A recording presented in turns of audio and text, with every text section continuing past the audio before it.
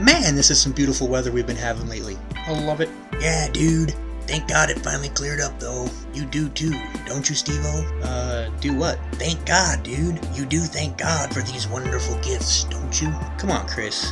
You know I don't really buy into all that religion stuff. I guess you could say I'm an atheist at heart. What did you say, dude? An atheist? That's impossible, dude. I know you. You're a good dude. Wait a sec. Are you implying that it's impossible for an atheist to be a decent, caring human being? Morals, Steve-O. Morals. For you see, it is the Bible that gives us our sense of right and wrong. It is what guides us through the troubled, murky waters of our existence. It is a roadmap to living a good life. Without it, mankind would be lost in a sea of wickedness and sin. There would be no good in the world. Just greed and lust and terribleness, dude. Huh.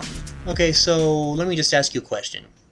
If I cast a magic spell on you right now, and completely removed your belief in God and the Bible, do you think that that would cause you to behave any differently? If I stopped believing in God, I would go to the zoo, find the baby panda nursery, douse it in gasoline, and torch that freaking thing right down to the ground.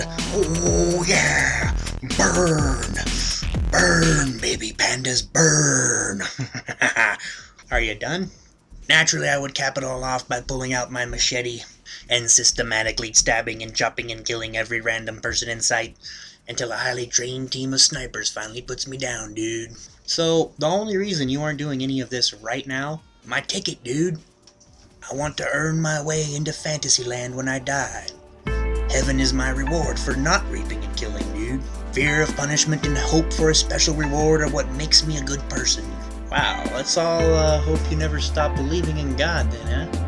I am starting to feel my faith slipping from me. Alright, I just remembered, I've got a dentist appointment. See ya!